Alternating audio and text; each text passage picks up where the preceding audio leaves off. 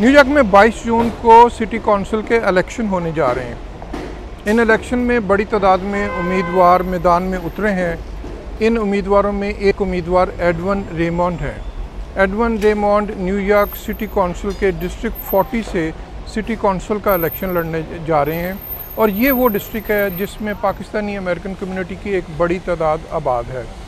Edwin Raymond New York police department के एक हाजिर सर्विस लिeutenant हैं, लेकिन इनकी ज़िंदगी की कहानी एक बड़ी दिलचस्प कहानी है।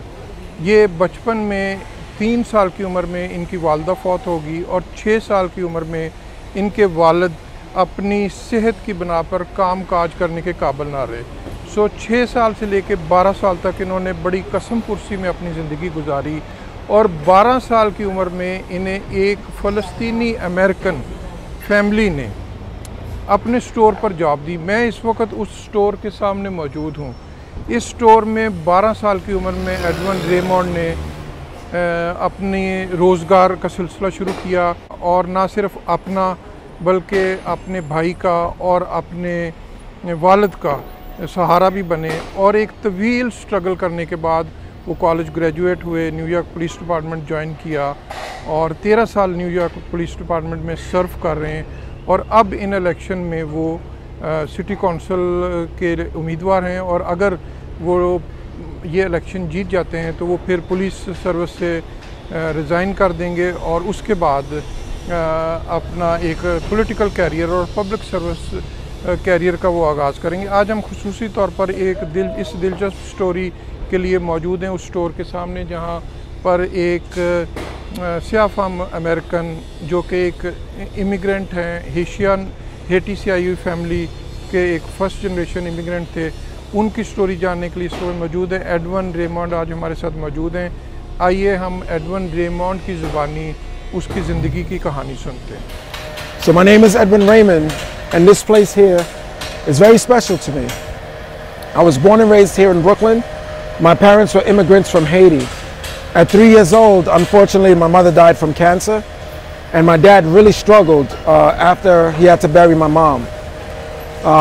At age 6, when I became 6 years old, my father stopped working, and he actually sent my brother and I to Florida to live with his brother because it was very hard for him. After 2 years, I came back to Brooklyn, and my dad still wasn't working, so it was a very rough life. We didn't have any money. We would eat at school, and on the weekends we would starve because there wouldn't be any food. We have to wait for school so we can eat again. When I became 12 years old, I got a job here, and it saved my life.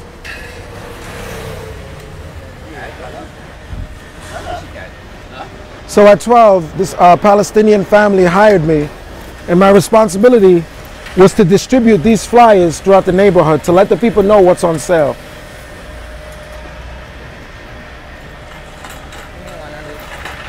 There you go. Thank you. I'm doing my job.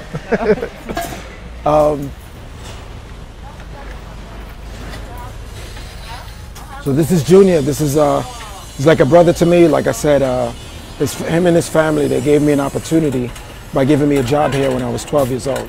Yes, good afternoon. My name is Junior. I'm one of the C-Town members that we started here in May of 1998. Couple of months later that we had met Edwin Raymond, came through around the store, tried to help out and to make an honest dollar. So we gave him the opportunity to work with us and help us because back then we started, me and my other 3 brothers new in this kind of business, and we needed the help. So me and Edwin, we started giving out those flyers weekly every Saturday. We spent 3-4 hours in the streets giving out the flyers for the people to know what's on special that started for that week. And that was probably like 1998 till like 2000. And then become Edwin, he improved himself and he was, where he's on time all, after school.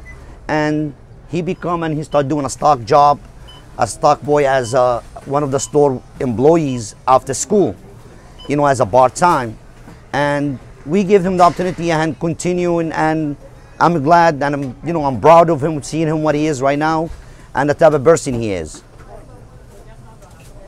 And what do you feel the same stock boy or the flyer distributor became later on a police officer and now running for the city council. What is your feeling now? I am extremely happy and proud of him, and I'm willing to do anything to back him up and to be and grow even more than what he is right now. So I remember first coming here at 12 years old. Like I said, I was responsible for giving these out in the community, letting the people know what's on sale. And I would come here every Saturday, early in the morning. I would pack bags, then we would go give out the flyers, and I would come out, pack bags again, all the way to night, and then go home. And this is what I did every weekend for 2 years. When I was 14, I was officially hired as a part-time stock boy after work. And I had the dairy aisle.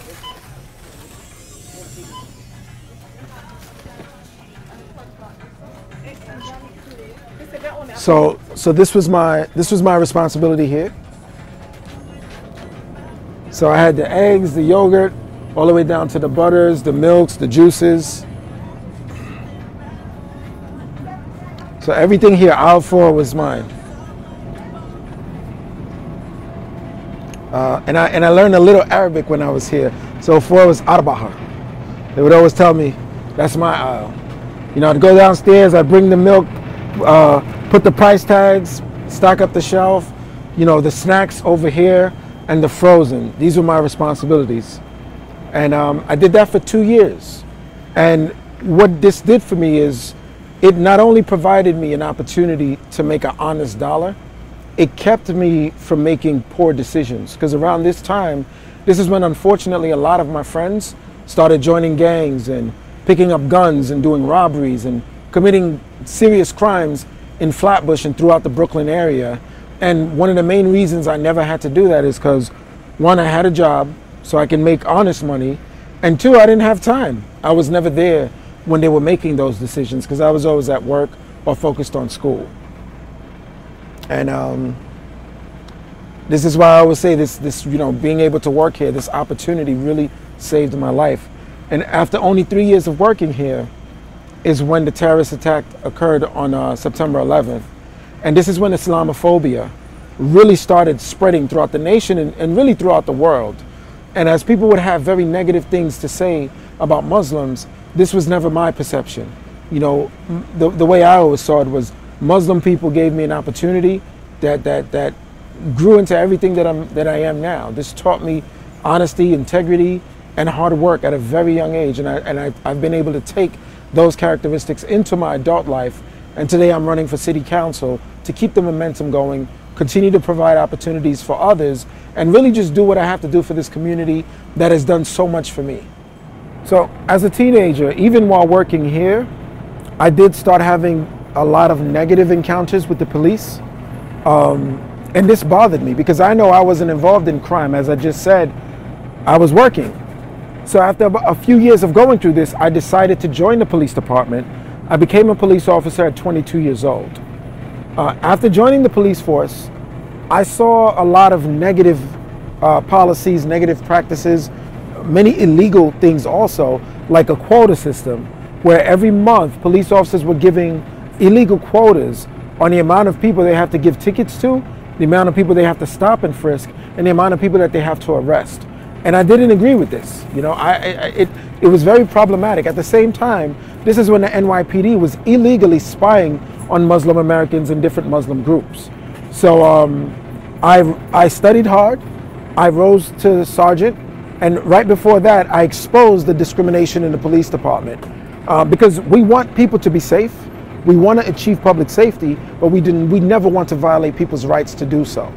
So after exposing the police department, I became an activist for police reform. I then got promoted again to lieutenant, and people kept asking me for 5 years to run for city council. At first, I didn't want to. I figured in the department I'll be able to make essential changes, etc. But as time went on, as I spoke to different friends and supporters, such as Jumani Williams, who's been supporting me for years, I realized that I do want to represent the people from City Hall. I've been fighting for this community. I love this community. And it wasn't an easy decision, but it's the best decision because I'll be able to accomplish what I'm doing in changing policing for the better, but simultaneously I'll also be able to do other things that this community needs. As someone who was born and raised here, loves this place, I've never left, I'm ready to represent us from City Hall. Well, one of the things that I want to do is create more opportunities like the one that I was given. So we have the Summer Youth Employment Program, which is great, and a certain amount of the budget is set aside for that program. What I want to do is go further by giving tax incentives to businesses like this to hire young people in the community in the summer months. So maybe 6 or 7 weeks in the summer, give businesses opportunity. If they can hire maybe 2 people ages 14 to 20, we give them a tax incentive, and that way more young folks can get these opportunities that I got. Because once the summer youth employment dollars are finished, once we've hired at the capacity, unfortunately there are no more positions left, but there are a lot more job opportunities that still exist, and this is how I plan to expand on that, so we can have more success stories and more young folks, you know, having that positive influence so they can be the productive members of society we need them to be when they become adults. So just 2 more weeks till election. I've been campaigning for months, meeting people, hearing their concerns, and ultimately what a vote for me means is a vote for someone with integrity, someone who's rooted in this community, someone who understands the community's concerns. You know, my parents came from Haiti. My mother died at 35 years old. She didn't have a chance. My father never really got to live the American dream. They continue through me. Their sacrifice is not in vain. But I want to get into a position where I can help other folks reach that dream. ये Edwin Raymond की कहानी उनकी अपनी ज़बानी थी। New York city में 22 जून को democratic primary election होने जा रहे हैं। इन इलेक्शंस में कौन फातेह होगा इसका फ़ैसला वोटर्स करेंगे, और बिलखुसूस इस कौंसल डिस्ट्रिक्ट में पाकिस्तानी अमेरिकन वोटर्स जो एक बड़ी तादाद में बसते हैं, उनका भी फ़ैसला साजी में एक कलीदी किरदार होगा। मुझे इजाज़त दें। मोहसिन ज़हीर, न्यूयॉर्क।